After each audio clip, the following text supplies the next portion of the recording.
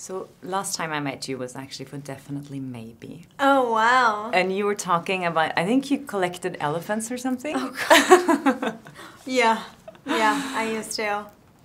Oh, boy, yeah. A lot of things have changed since then, obviously. Yeah, I saw my elephant collection, but I haven't added to it in a long time. So, being in this movie and a part of like this really dysfunctional family, did it make you appreciate your own family even more, you think?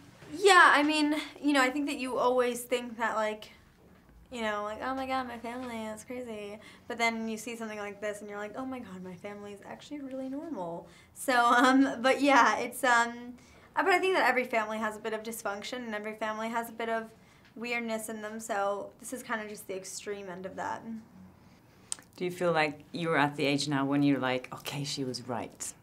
Yeah, there are definitely times. I mean, my mom and I are really close, so like we definitely talk about everything, and usually she ends up being right about everything.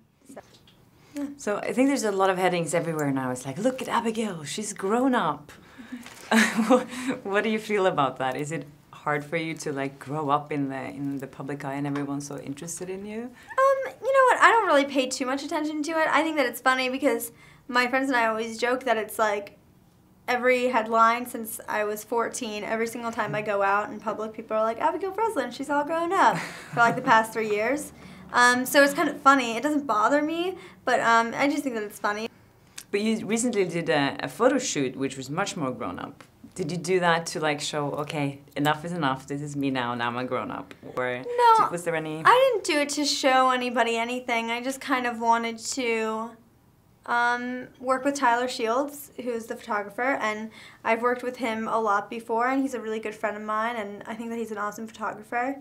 So that's kind of why I wanted to do it, but I didn't want to do it. I didn't like have any like, oh, I'm going to show the world I'm grown up now. That wasn't really the thought process behind it. I just wanted to work with him. But growing up in this industry, it's kind of tough. I mean, how do you kind of keep your head on your shoulders and not get carried away? Well, I mean, I live in New York, so it's a little bit more low-key, and I just live with my family and I hang out with my friends, and I just kind of focus more on just making movies, and I don't really pay attention to the other, press side of things. But you're kind of active on Twitter and stuff, aren't you? Yeah. Do you like that, being able to express yourself? Yeah, but I tweet more just about, like, life in general. I don't really tweet about my movies that often. So I kind of just tweet about, like, Christmas and, like, cats and, like, stuff like that. And I don't really tweet about, and, like, Starbucks drinks. And I don't tweet about anything, like, too deep. So, yeah, I just have fun with it, and I love talking to, like, my followers on Twitter are actually really cool people, and they tweet me a lot of really funny stuff sometimes, so I love talking to them on there. So you think that's a good tool now for people like your age and your generation? You have to grow up online and being a part of social media. Is that a good thing, you think? Yeah, I think that it's awesome. You get to see a lot of different things, and, I love my Twitter because, like, I'll go on there when I'm having, like, really bad days, and my followers are just really, like, supportive and, like, really nice people, and so I'm really lucky about that, and, yeah, I think that it is a good thing. I think that it's just one of those things where you have to always make sure that, like, before you send a tweet, you're like, am I comfortable with the entire world reading this? Yeah. And if you're not, then you should probably second guess if you want to send it out or not. Because once it's out on the internet, it's kind of like there's no going back. Yeah, I mean, sometimes you must get not so positive comments too. Everyone has to deal with that when they put themselves out there.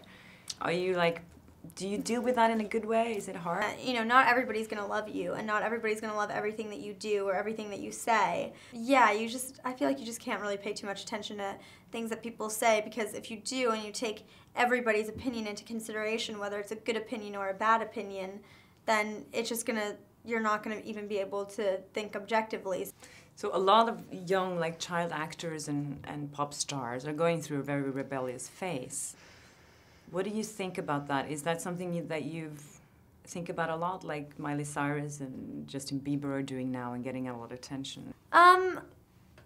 I don't know. I mean, I don't really like to talk about other people too much. I kind of just like, I'm not like a really rebellious person. The most rebellious thing that I'll do is like go to Starbucks twice in a day or like get a grande, like pumpkin spice latte occasionally, but that's like on a really rare occasion. So I'm not like too rebellious of a person. I don't really care. Okay, thank you so much. Thank you. You were great in the movie, by the way. Thank you. That's Oh, great.